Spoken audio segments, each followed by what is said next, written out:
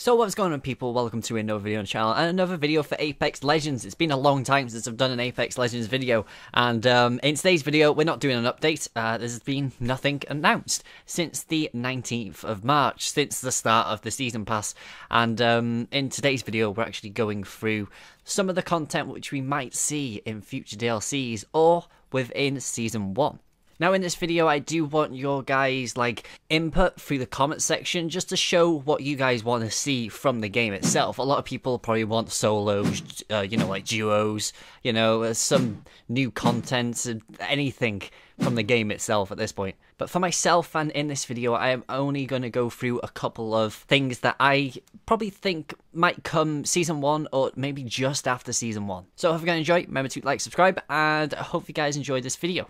Now we're going to start it off with one of the probably bigger things, and a lot of people probably think, oh, legend, ooh, weapon. No, we're going to go for a new map. Now, I think myself that a new map will probably arrive, mainly because Kings Canyon has got a name to it. It's got a little name tag just at the top right corner.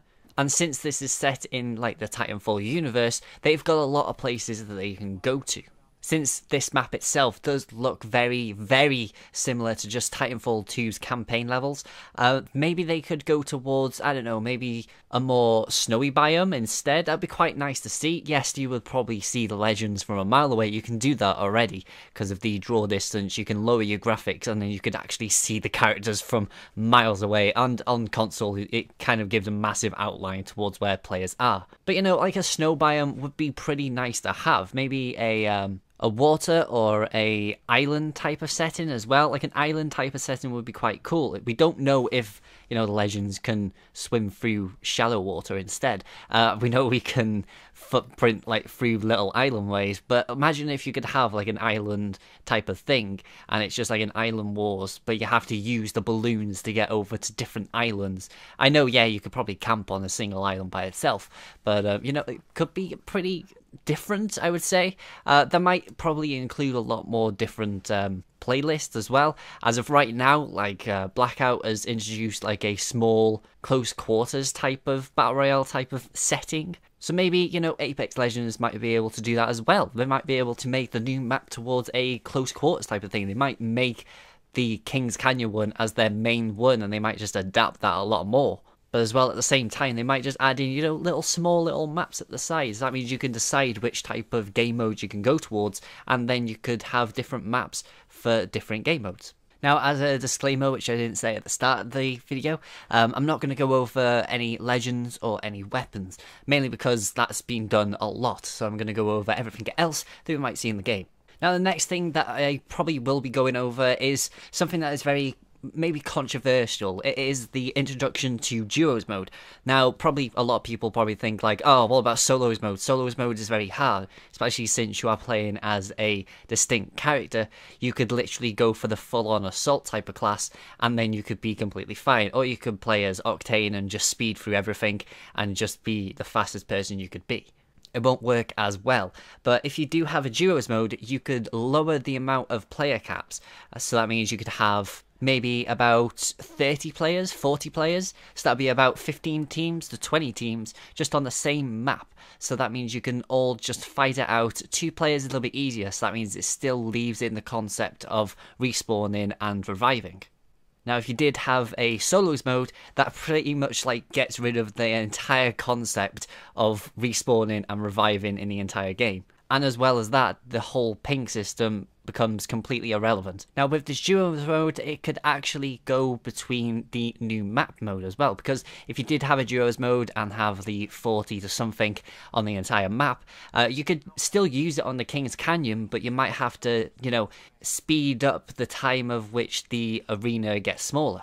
Or instead, you could just make a smaller map itself. You could have a smaller map and still have the same amount of time. So that means the decrease of the circle will be a lot faster than the normal game mode of 3 players.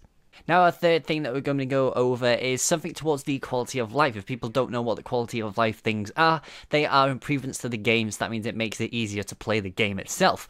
Now, this one is towards the UI for when you're looting a death box.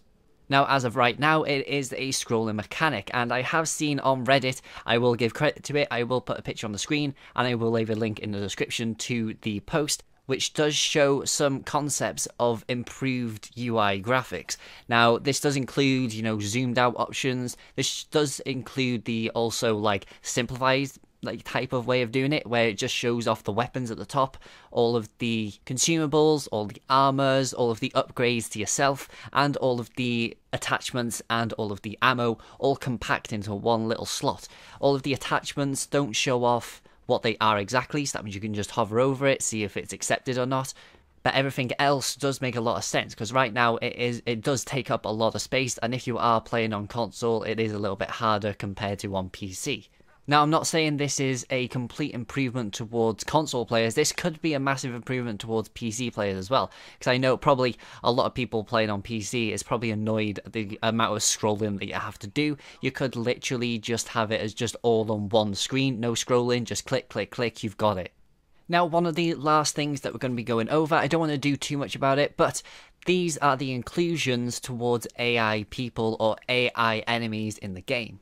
Now, these AI inclusions could be the creatures that are around this planet or whilst in King's Canyon. These could be the hinted flyers, which we've actually seen. These could be the massive walkers, the AT-AT type of space creatures that we've seen as well. These could magically wander towards the entire of King's Canyon. Now, the main reason why I'm saying this is because of the place called Repulsor on the map. Now, the Repulsor area on the map does have a massive aerial, which these aerials kind of warn off the space creatures away from the map. It's the reason why the walkers are so far away from the map and why they're in the ocean instead.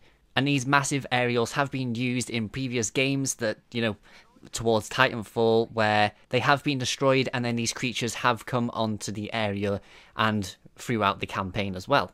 Now, Respawn could add in this very easily, especially since, Season 1 is called the Wild Frontier, kind of gives it the vibe towards something's going to happen towards the map throughout this thing. Like how Fortnite has all the changes to the map every single season, something happens, then something happens later on in the season towards the start of Season 2.